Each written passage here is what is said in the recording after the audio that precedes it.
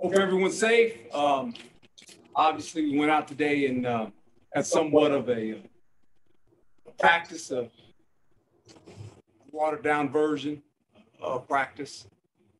And I thought the players, for the most part, were excited about going back on the grass and participate in some form of getting ready to play a football game. So that's kind of where we're at right now. We'll open it up to questions. Use the raise hand function. Cameron. Hey, Coach, it's good to see you. Hope you're feeling well and welcome back.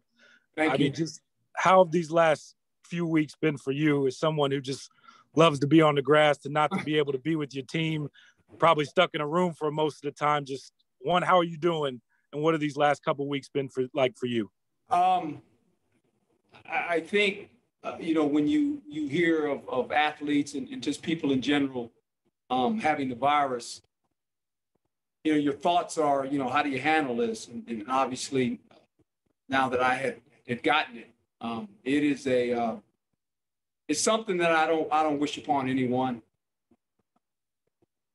When you think about your life and we take just getting up every day for granted, having our health, and we have our schedule already planned out the night before what we're going to do, and to have to sit in the room for 10, 11 days, it was pretty tough for me. I've never had that in my lifetime, to stay quarantined for that long of a period. And I think the thing that you think about, you reflect.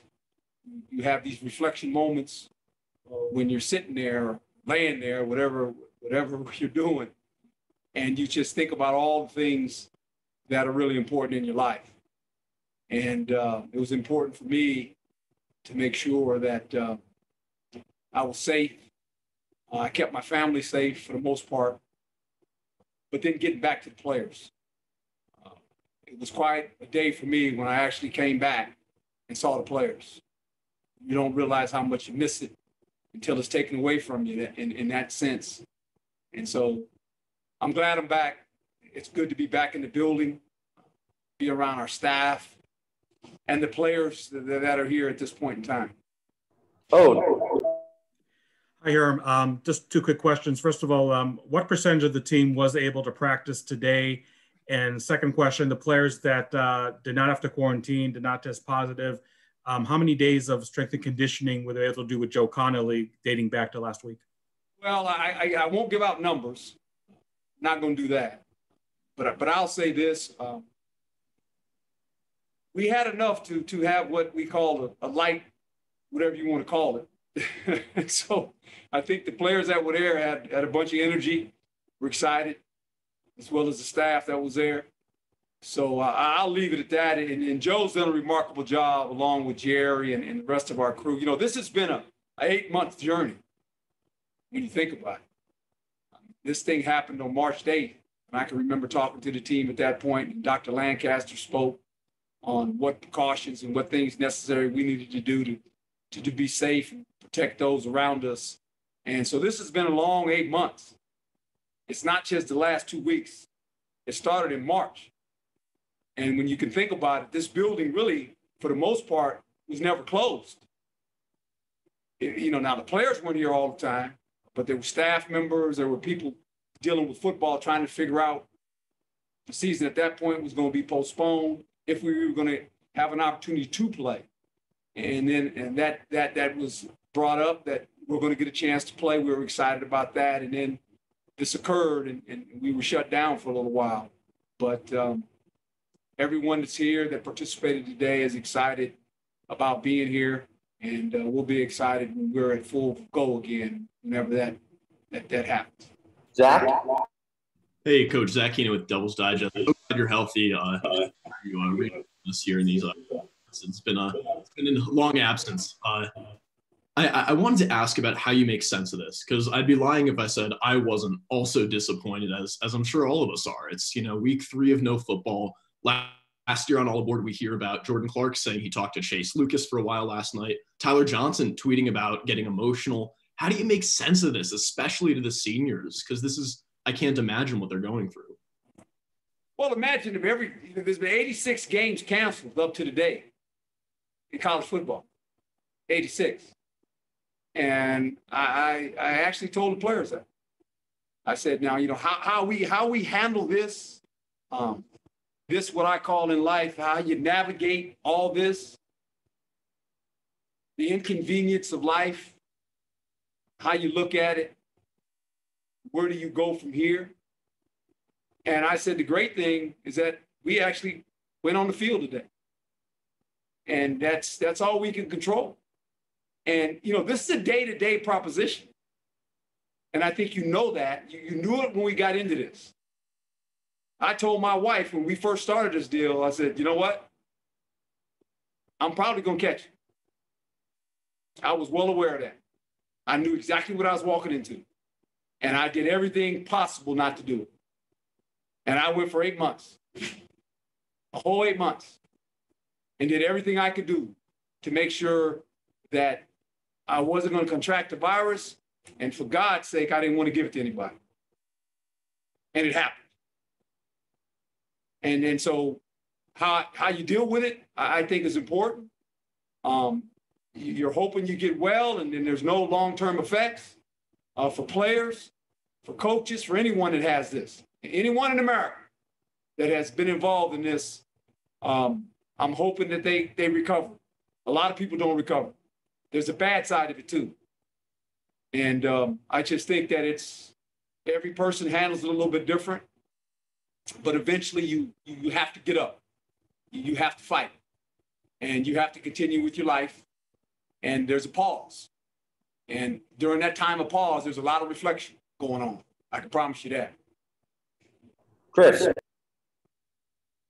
Herm, good to see you. My understanding is that you guys as a staff were planning to play, or trying to play at least, until early afternoon yesterday. Is that accurate? And what can you say about what the specific logistical challenges were to being able to get that accomplished? Just numbers and just all those things were involved in it. And visiting with Ray and all the powers to be, we didn't want to hold Utah up any longer, right? They needed to know. And so we just felt it was the best interest for the health and safety of players, coaches, for this whole football team to not participate this week. I think the Pac-12 understood that. They wanted us to make decisions as fast as we could. Those things are sometimes very difficult. But when we came to the conclusion, this was the way we wanted to go. We decided to go this way, and now we're going to prepare to play UCLA or have a home game, which would be kind of good to see, playing at home. Doug. Hi, Herm, good to see you. Is your staff close to being intact? And also, have you had any players decide to just opt out for health or professional reasons or anything? No players thus far, because of health reasons or anything like that I'm aware of. As I said, I can't divulge numbers when it comes to players or staff members. That's kind of been our stand on that. So I don't want to go down that road. But I'll tell you this: we look forward to here in the next couple of days and next week, where we'll be complete. I'll just put it that way. Cameron. Coach, this might be an obvious question, but just people seem to be talking about it. Why is it important for you guys to finish this season and play these last two games? Well, I think it's important for a lot of reasons. We started something, and you have to finish it. You have to finish things in life, regardless of what it looks like and what it feels like. You can't quit. You don't get to tap out. That's never an option. It's never been an option my whole life. You don't get to do that, because then things become easy. Then it becomes, when it's hard, well, I'm gonna tap out, because it doesn't matter. It matters.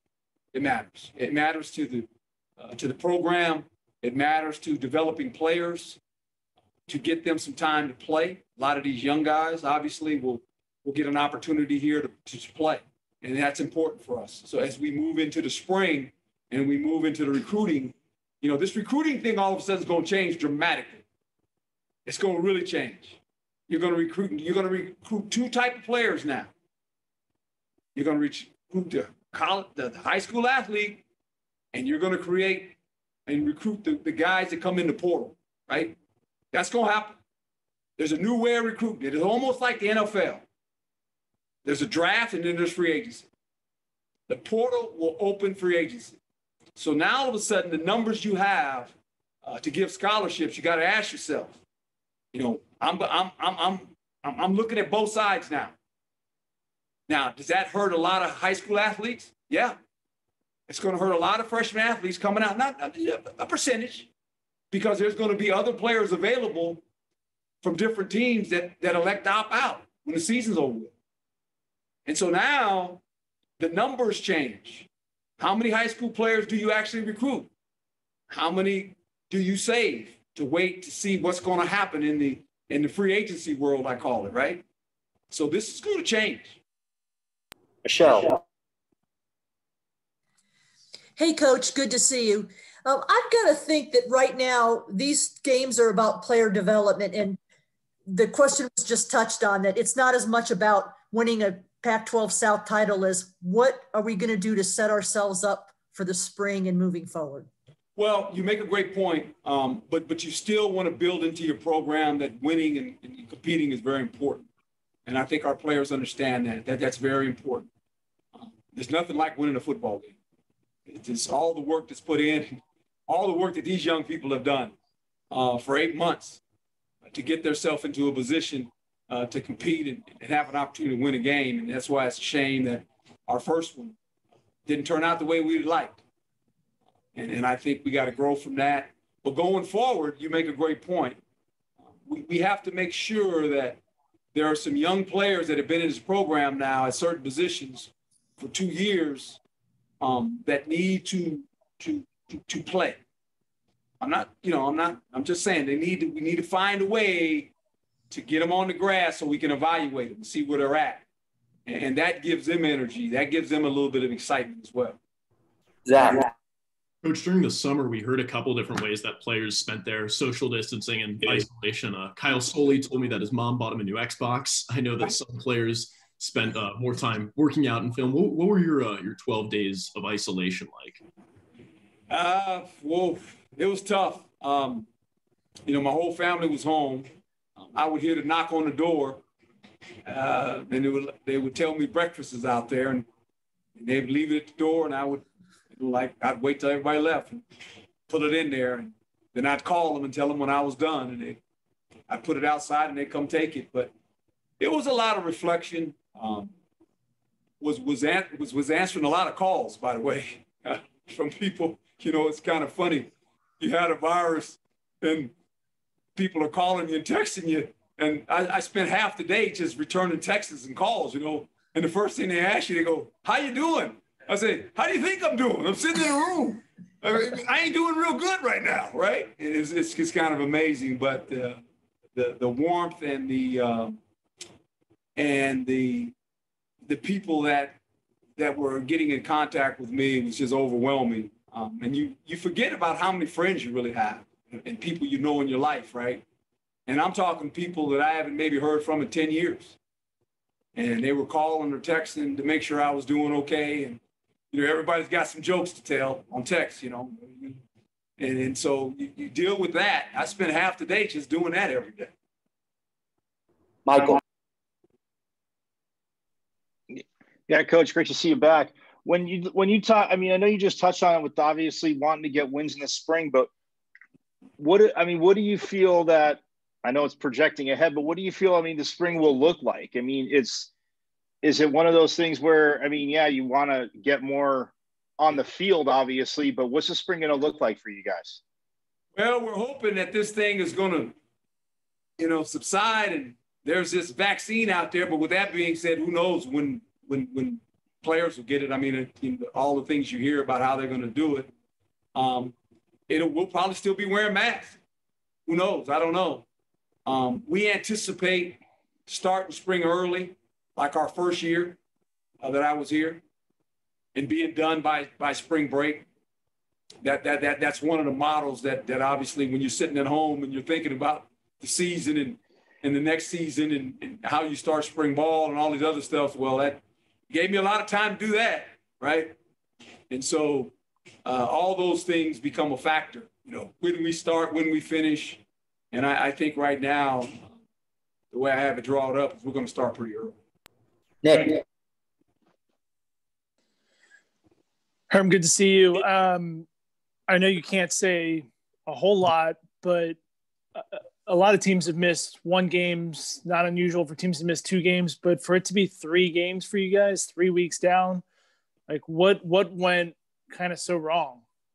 Well, it was one of those deals where we knew at the end when we were getting ready to play Cal, and they weren't quite for sure.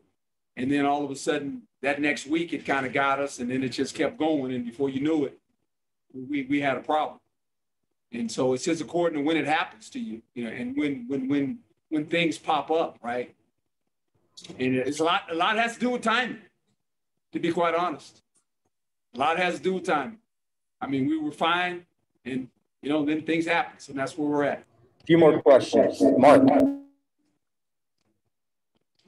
Hey, Herm, good to see you. Good to see you back. Hey, just kind of going back to, when this all kind of came down and I guess each day as it kind of piled up here, had you ever faced anything like this adversity-wise on a football field? Is this the toughest challenge for you? Yeah, because it's been 8 months. I think we can't lose sight of that. This has been an 8-month journey for everyone. For everyone. For just everyone in life. This has been in according to what your occupation happens to be, you're dealing with.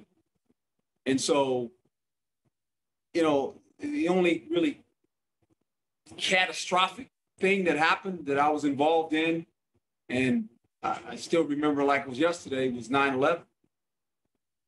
I was the head coach of the Jets when that took place on a Tuesday. I can remember like it was yesterday. And that was tough. I think when you realize that something like that happened in America, it's almost shocking, right? And for us as a football team to go down there, and we did. We went down to the site, and we filled up trucks and things of that nature with water and supplies for the first responders as a football team, and saw a lot of those men and women coming out of those buildings, and they were truly the heroes. They were the heroes, and that was, then that went on for about a week or so, and then kind of things settled down, and we canceled games and all that, and then we got back into the mode of that. This has been different. This has been an 8-month journey, and it's been tough on everyone. Cole. Hey, Coach. Leadership is a huge aspect of football. Obviously, you as the face of the program and players we've seen step up into leadership roles this offseason, like Frank and Chase and Kyle. With that being said, how difficult is it to lead during such a time of uncertainty, especially when games can be canceled at a moment's notice? Well, this is the most important thing, is how do you lead when there's controversy and all these things happen, right? And I think the thing about good leaders, what I've always learned is there's a consistency how you lead. You don't panic. I think you folks have watched me long enough now on how I handle myself on the sideline during the football game. There's a lot of different things that happen. But I think the players understood that coach won't panic. He'll have a plan. We'll have to adjust because he always talks about adjusting. And then we're going to move forward. And we're not going to dwell on what has happened. We're going to move forward on what we can do. And right now we can participate as a team in practice, preparing ourselves to play a football game. That's going to be our mindset along with staying safe and keeping others around us safe. That's kind of been the deal. And it starts with me. And one thing they know about their head coach is that he's always going to tell them the truth. And he's always going to be consistent. And he's always going to give them hope. He's always going to give them hope. They know that. They know it, they feel it, and they see it. Last question, Doug. When all this came down during the cow week, had someone told you that it was going to cost you guys 3 games, would that have surprised you, or did you know that this was going to be a long-term thing? No, you didn't know. You didn't know what was going to happen. You know, you knew Cal was right there on the edge, and they were up to the last day too. They were up to Friday, not knowing if they were going to be able to go. And so things happen for them when they get cleared, and they went right. But no, we never anticipated anything like this. I mean, you just don't. Like I said, we've been good for 8 months. This has been 8 months. I think sometimes we lose sight of that. This thing's been going on for 8 months. And we've been juggling this ball, and you know, for the most part, we did a really good job. And for some reason, we sit where we sit right now. All right, thank you, Coach, for the time. Thank you, guys. Thanks, Stay Coach. safe. Thank you, Herm. Stay safe. Thanks, Coach. Thank you. Thanks, Coach. Thanks, Coach. Thanks, Great Coach. seeing you, Coach. Thank you. Bless you.